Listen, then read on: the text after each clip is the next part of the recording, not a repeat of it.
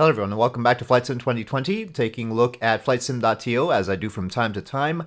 I saw a interesting freeware airplane available, the Boeing 747-100 shuttle carrier aircraft. And yeah, well that's promising a lot, isn't it? I do not expect that it is going to be exactly like the actual shuttle carrier aircraft. That would be asking for too much, but let's see how close it is. Of course, we only have one livery. If we take a look, it has the correct mass for the shuttle orbiter. If you put it too far down, as far as I know, taking a look at the webpage on flightsim.to, it will disappear the orbiter. So you can fly the plane without it if you put the mass low. And we have the fuel as you see it, but if we try to pump it up, of course, it'll go over the maximum takeoff weight. The 747 did not have its maximum range while flying with the orbiter on top, and actually had to make multiple stops across the country when it brought one of the orbiters back from Cape Canaveral. So, yeah, that is to be expected. And we're going to do a quick flight only from Edwards to LAX. I don't know if this is one of the legs as Endeavour was brought to the California Science Center that it is currently deposited in. But anyway, it is a reasonable leg to do. I don't know if they would have stopped at Edwards, actually. Maybe they just went straight into LAX from a further distance. But anyway, it'll be an interesting flight, and it'll give us a chance to take a look at the shuttle carrier aircraft. But also, I have another thing to test, or at least to demonstrate, because I've tested it a little bit already, and that is the FSLTL Live Traffic Injector. This is a free real-time online traffic overhaul, and it is fairly large because it has all the liveries of the real airlines. Well, not all of them, you know, most of them. 20 gigabytes of liveries, and so it's pretty intense, and I'll try and show you the window. So you have to have the fly-by-wire installer, and there's the same installer for the fly-by-wire A320, and it also has an option for the Salty 747, which is actually required for the shuttle carrier aircraft mod. And Salty 747 is that one there, Salty Simulations, and you should have 0.5.1, and so you can just install them all with this. But this is the traffic injector, and it's got the base models. That's the big package with all the liveries and everything. And then there's the injector, which you have to start in parallel with Flight Sim. So I'm going to start it. And then what happens is you get this little DOS window, or command prompt window, and it says all the information. And then you have options here for how many IFR and VFR aircraft you want, additional parked aircraft. We're presumably not going to have these at Edwards Air Force Base. It should have the real sort of traffic, so it's not going to put anything at Edwards Air Force Base. And I don't want to change these for now. These are the default values. Though we probably should avoid the blank liveries or generic models. We'll see. So injection has started, but of course we haven't started the flight yet. And I'll show you that later on. So let's start the flight. Okay, so here we are at Edwards. I just created some weather, so this isn't the live weather anymore, and I'm not flying live anyway. Taking a look at the cockpit here. Just making sure everything is working there. Alright, it is, of course, glass cockpit. The 747-100, I think, was analog, but the in-game 747 is like this, and the Salty 747 is a glass cockpit as well. So that's not a surprise. With a freeware, we're not expecting a 747-100 cockpit, because that would be quite a lot to ask for freeware. That is a lot of work. The cockpits are always the biggest part of the work. We have a fuel low center tank thing, so I'm gonna just turn off the crossfeed or the fuel pump from the center tanks. Think that'll eventually clear up that stuff. We'll see. Anyway, we cleared up 2 of the messages, but not all of them. This is what it looks like outside, and I hate to be nitpicky, but I've seen the shuttle quite a lot, so I'm thankful for the mod, just know that. But Yeah. Let's go with the easiest thing that might be possible to correct. The shape of the nose of the shuttle, and to some extent the tail of the shuttle. The tail is a little bit thin. It's actually bulkier. And the shape of the nose is a little bit different. It's pointier and has gray on the tip. And so, and also the leading edge of the shuttle is actually gray. It's not black. So those are things, and maybe the shading on the payload bay door could be touched up. Because it's a little bit too harsh. It's accentuating those ribs too much. That could be like, I don't know. I've seen that a lot before. I'll leave that to the modder to think about, maybe. I'm not saying I don't like it, but I'm saying that I've seen the shuttle a whole lot. So I know what it looks like. I'm just saying. I could be even pickier, but I'm just going to stop there. As far as the 747 is concerned, it is basically the stock one, except for the little vertical stabilizer additions to the horizontal stabilizer to compensate for the fact that the shuttle is blocking the vertical stabilizer. So, yeah, those are there, as they should be, and delivery is, of course, as good as one would like. The shape of it, though, of course, is still very much sort of stock, with the longer upper deck, which is a later version of the 747. The 747-100 has a shorter upper deck, and the shuttle carrier aircraft doesn't have the windows. I don't think the shuttle carrier aircraft had the sort of serration on the white part, the rear white part of the engines right there. Those pointy bits, I don't recall them having that, and probably the curved outward portion of the wings. I think the earlier version of the 747 didn't have that, unless I'm mistaken, which is possible. But anyway, so that's all the pickiness. Let me just we won't have any more pickiness. We'll just see how it flies, and we'll also see how the live traffic works. We're not expecting any live traffic here at Edwards. It is Edwards. This is not a place where airliners go. So we are going to try and take off here.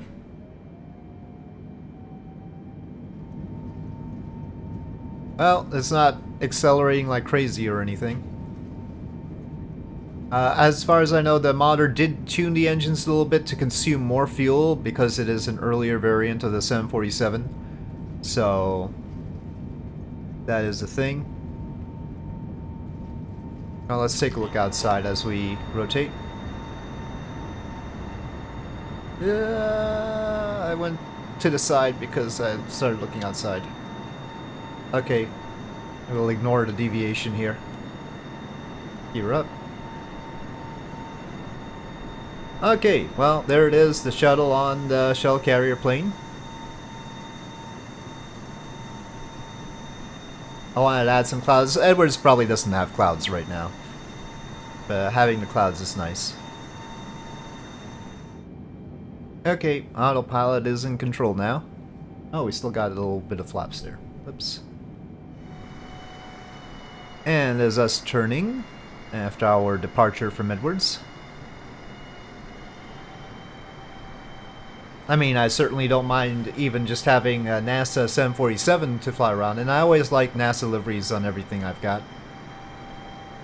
Alright, on to LAX. We probably don't have to go very high.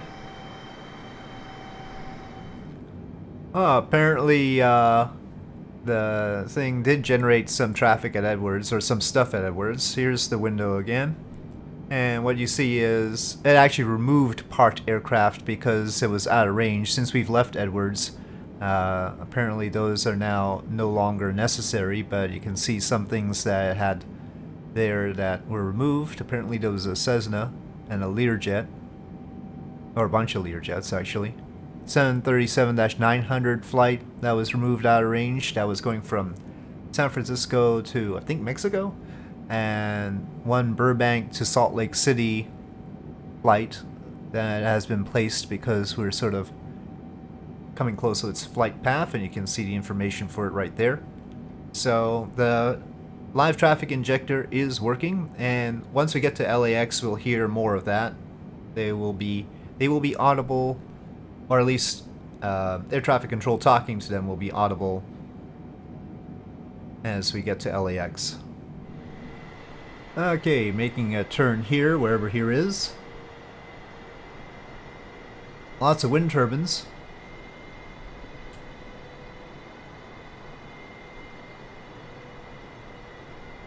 Lots and lots of wind turbines.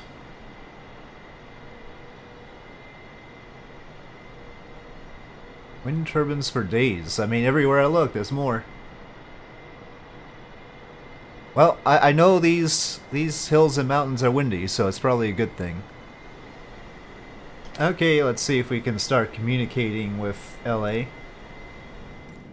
Taking a look at the live traffic window, we've got a whole bunch of stuff, but it's not just stuff that's flying out of LAX. There's a lot of airports around the Los Angeles area, and we see a lot of those being represented here. Hopefully as we get closer we'll get more stuff just at Los Angeles International. The chances that we're gonna have to go around are pretty high with all the extra traffic now. Flight Sim might not be the best ATC to handle all the real traffic, so we'll see. We're alongside LAX, it's over there to the right, and I'll start turning. We see airliner coming in though. Oh, there's another one below us. Lots of airplanes now. Mainly I'm interested in making sure that there's not too much lag at the airport. LA is already pretty laggy. And also, we are interested in making sure that there aren't any fighter jets parked at the airport now. Which would be good. That was always an irritating thing. I have way too many fighter jets in here. So they just populate the airport. Well, and also other peculiar planes that probably should not be at the airport. More verisimilitude would be good. And here we are turning with the shuttle on our back. Oh, that's a lot of fog. That's a lot of fog. That's great. Okay, I'm gonna take it off of autopilot. Okay, well, alright, we have a clearing in the clouds now. That's helpful. Well, gears down. Clear to land runway 24 right southwest, 2117. When able. We are landing very heavy after all, that's the thing. 131.075 for Bombardier 7 Alpha Sierra. Okay, this wasn't the weather I told it to have. This wasn't the weather I told it to have. When did this happen?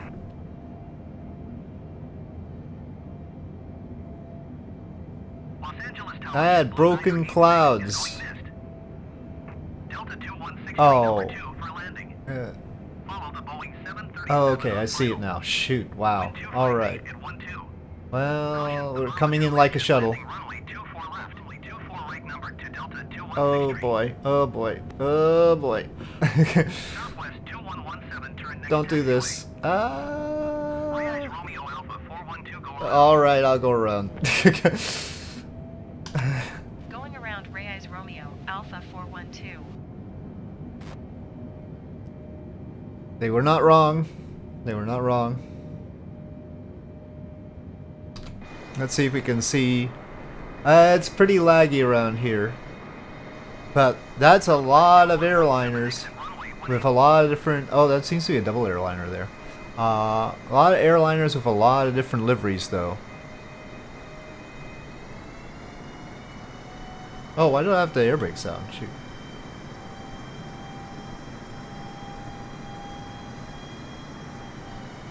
Yeah, it's pretty darn laggy around here. I mean, it could be worse, though, with all that stuff going on. It's nice to see all those airliners. That's for sure. Wow, the weather though. Follow the aircraft. Who decided this weather? Wind 258 at 12. Ray Eyes Romeo Alpha 412. Follow the Boeing on final. Wind We're not 258 lined at up, 12. man. Clear to Whatever. land runway 25 right. American 1085, go around. Southwest 2117, turn next taxiway. Japan Air 16 number 2. Hopefully it's for cleared up a bit. landing. Follow the aircraft on final. Wind 258 at 12. Caution, the Bombardier Learjet landing runway 24 left. Clear to land runway 24 Wow, right. there's a bunch of planes right there. There's 1, 2, 3 right in front of us. Runway 24 right, That's number 2, Japan Air 16. impressive. I just stayed low. They're probably on the right flight path here. Gosh, we have to follow them? Are they going for the same runway? I don't think so. This is serious now.